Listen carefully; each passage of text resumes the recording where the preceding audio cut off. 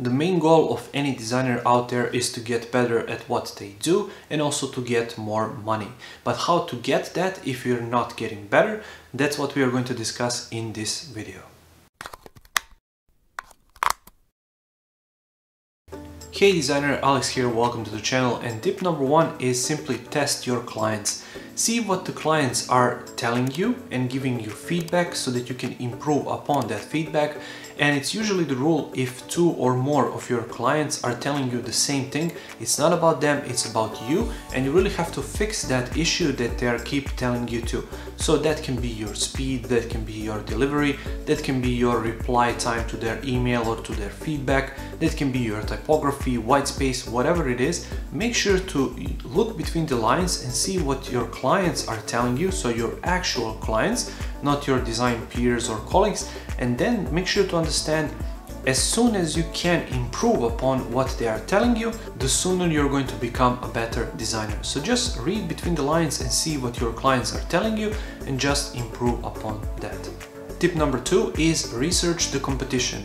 Now, the competition can be other designers in your niche and in your industry, but also competition of your clients. So if you're working with one client for a really long time on a retainer, for example, or for a salary, then you can really do the research and see what the industry is moving towards to and see your designs. Compare what the industry standards and new trends are, compare it to your designs, and then you can perhaps improve upon your designs. See what they are using, if they are using a lot of different gradients, for example.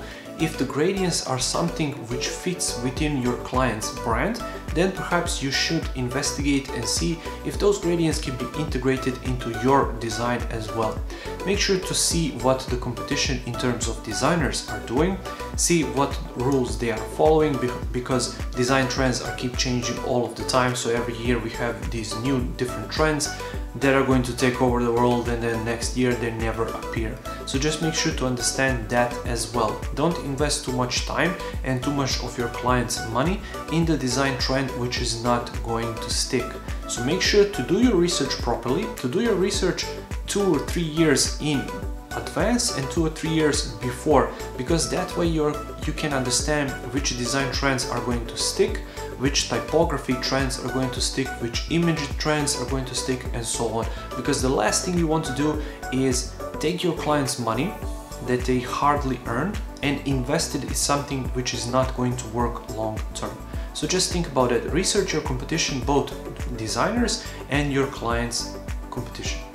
Tip number three is improve your weak points. All of us as designers and as people have some weak points, and only we know our weak points. So my weak points in design is typography, and I'm really working hard on it to improve it, but that's my weak point. What is your weak point? Make sure to find it. Make sure to understand that you actually have a weak point, because the last thing you want in this business is to have big ego, because your ego is going to get crushed really easily.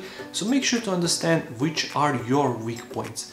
Make sure to be honest with yourself and to work on these weak points. So as I said, my weak points are typography, and I'm really working hard on it. So I'm taking online courses, I'm reading different books, I'm taking practices, I'm working hard all of the time for years now to improve on my typography skills, because I recognized it really early that it's my weak point, and I always try to improve it. It's getting better every single year, but I'm still not satisfied with it, and I probably will never be satisfied with it. But as I said, I recognized it's my weak point and I'm working on it as a designer. And I can see it through throughout my past work that clients are really getting more and more satisfied with my typography. So that's how I know that I'm on a good track. When people who are paying you money to do the work for them are telling you you're doing the good job because you're improving upon your previous work. So as I said, find your weak point, make sure to understand which one it is, and then simply work hard on it year after year to improve it and to get better at it. Number 4 is find a mentor. Now, as I said in my previous video on this channel about design mentors, I'm going to link it down below so you can check that video out. You can find a design mentor who is not all that more experienced than you are, but you can simply pick few tips here and there that is going to help you improve your design career and accelerate that design project that you already have, for example.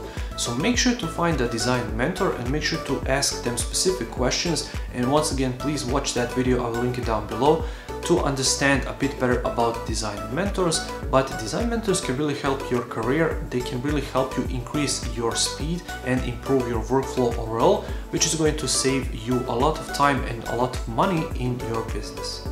And finally, number 5 is optimize your workflow.